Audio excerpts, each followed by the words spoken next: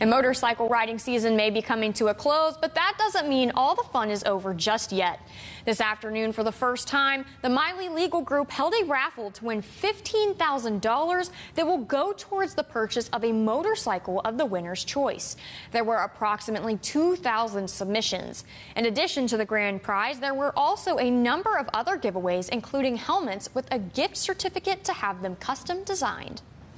If they are lucky enough to be the winner, they can then go to the dealership of their choice and make whatever deal they can make, and we write a check for $15,000 to that dealer. So it's essentially almost a free motorcycle, depending on what kind of motorcycle you get. But we wanted to do this because we wanted to make it essentially an end-of-the-year party, or an end-of-the-riding season party, for all the bike riders, motorcycle riders that we've ridden with all year. My wife and I both ride motorcycles. We love it.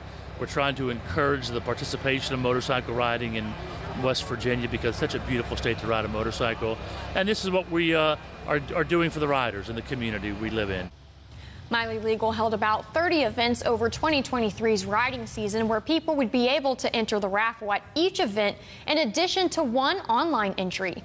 In order to win, those that entered must be present in order to claim their prize. Winner Benny Miles was presented with a giant check and lots of excitement. Tim Miley says he hopes to bring the event back every year to celebrate the end of each season. He says people can expect to see an announcement about next year's event around the end of February.